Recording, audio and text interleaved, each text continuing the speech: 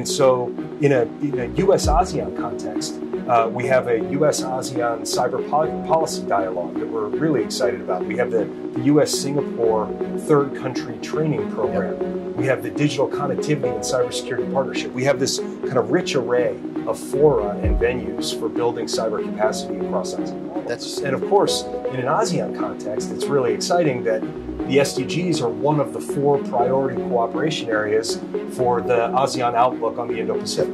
Hi everybody, I'm here with Ambassador Fick. We're extremely excited to have him here in Singapore representing the United States at the ASEAN Digital Ministers meeting. Ambassador Fick, how are you? I'm great. Ambassador Abraham, it's great to be with you. Good to be in Singapore and always good to be back at ASEAN. Excellent, excellent. Well, if it's okay, I had a couple questions I'd love to pick your brain on. For sure.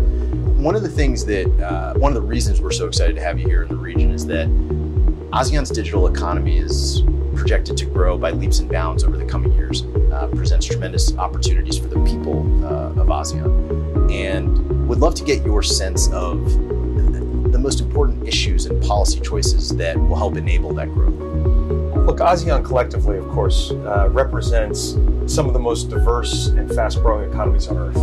And so much of that growth is in the digital domain or enabled by the digital domain. And so it's really essential that ASEAN and ASEAN member states put in place the key enabling technologies of this next generation of growth. And that's everything from undersea cable to wireless networks, to data centers, to cybersecurity for the whole enterprise. And it's important, in our view, that that connectivity, that infrastructure be trustworthy, and that it help enable a digital future that is open, that's secure, that's reliable. And so that's really fundamentally why I'm excited to be here at the Digital Minister. It's great to hear. And you touched on cybersecurity, and obviously cybersecurity resilience, enhancing cybersecurity resilience across sectors is obviously a shared priority of both the United States and ASEAN member states. So we'd love your reflections drawing on your private sector background and your time in government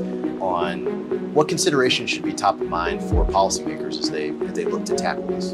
Well, I have strong views on this one because I come from a background of building and leading a cybersecurity business, and my really strongly held conviction on this is that cybersecurity is actually not fundamentally a technology problem. It really is about people, process, and technology in that order.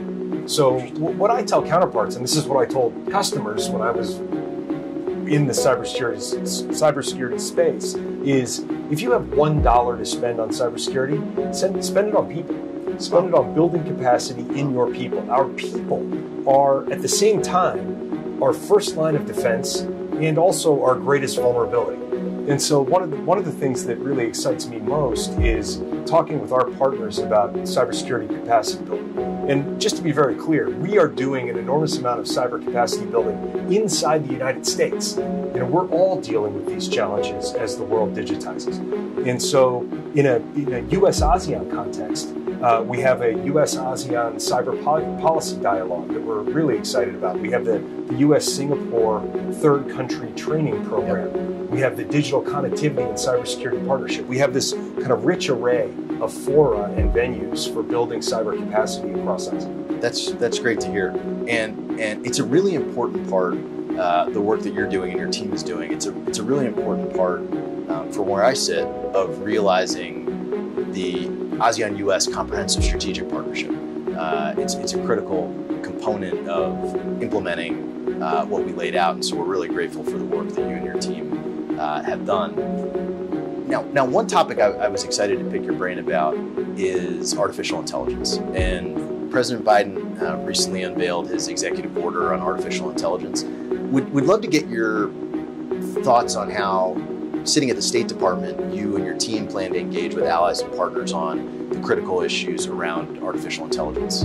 AI is a transformational technology that is going to impact almost every area of our economy, almost every area of our lives, and almost every person in the world. So this is a global generational kind of shift. And so our perspective is very much that we need to focus on bringing the benefits of AI to everyone on the planet and putting the right guardrails in place to mitigate the most dangerous potential side effects. One of the areas that most excites me, of course, is the applications of AI to the UN Sustainable Development Goals, the vast majority of which are wildly off track at this point. And so the application of emerging technologies like AI can present a great opportunity to alter the shift of the line to achieve the SDGs in areas like agricultural productivity and climate modeling and weather forecasting and medical diagnostics, things that affect all of us. And of course, in an ASEAN context, it's really exciting that the SDGs are one of the 4 priority cooperation areas for the ASEAN Outlook on the Indo-Pacific. Yep. And I'm really glad you mentioned the AOIP, because we've actually structured the ASEAN-US Comprehensive Strategic Partnership around those 4 priority areas of the AOIP, which is just another reason why your work is so important to realizing the promise of the ASEAN-US CSP. Ambassador Fick, I can't wait to do the meetings we're about to walk into. We're really grateful to have you here in the region, and thank you for spending some time with us. Glad to be here with you. Thank you. Awesome.